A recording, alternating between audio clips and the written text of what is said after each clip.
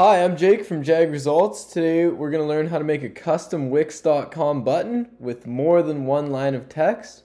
In the current Wix software, you are limited to one line of text, and there's a number of reasons why you may want to overcome that, so let's get into it. Okay, I'm starting off here in a blank page of the Wix.com editor. In this scenario, the client wants a button that will say, click here to sign up for a personalized exercise list sent to your inbox. As you can see, I've made the button in the standard Wix method. It's limited to one line of text. It is taking up most of the page, if not all, and that's not feasible for every website. And if you look at mobile, it's even worse. We can only see a couple of the letters. Without having two or more lines of text, there's no way we're going to be able to have a button that says this. So here is the best solution to creating a Wix button with two or more lines of text. You will need to open a digital art editing program.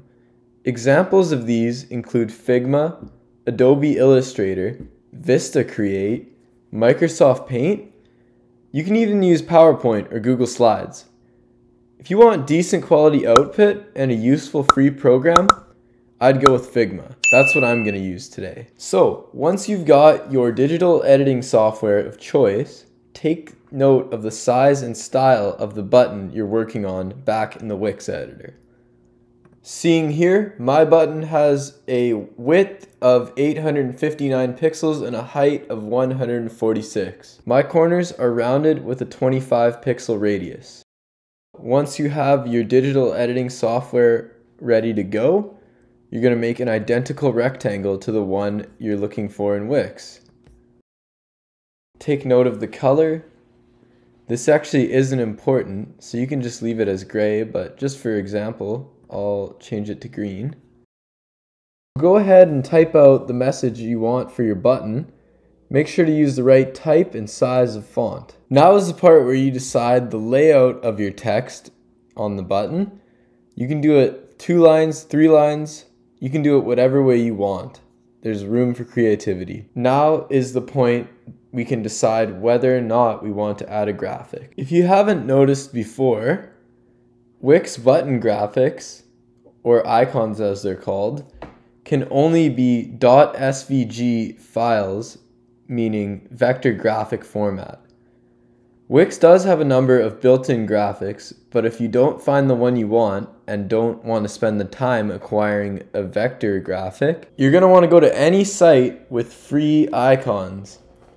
I've found what may be the best icon site on the entire internet.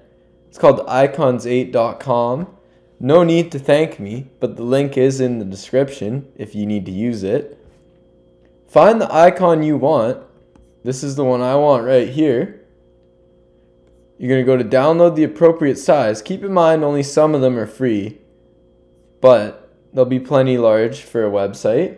You're going to import it into the design software, and now you can finalize the layout. Once you have everything lined up the way you want it, there's one key step you're going to have to do in order to choose any color for your button in the future. You're going to go down to the fill and you're going to change that to 0% or have no fill at all.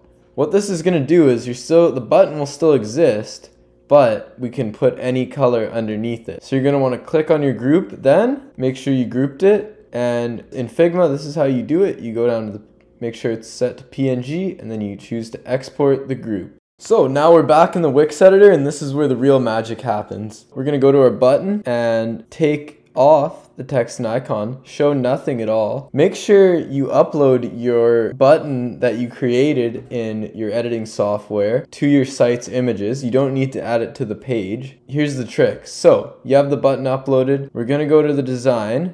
Then we'll go to customize. We're going to go to background fills, add a layer. You're going to click on the fill picker. So you see it as color, a gradient option, or image, which it starts out with this default fern one, which looks pretty beautiful, but not going to use it today. So you're going to want to go to change image, grab your piece, and there you have it. Now this is overlaid. We can change the button to any color we want. So now we have a perfectly functional button. Clicking anywhere on this button will activate it.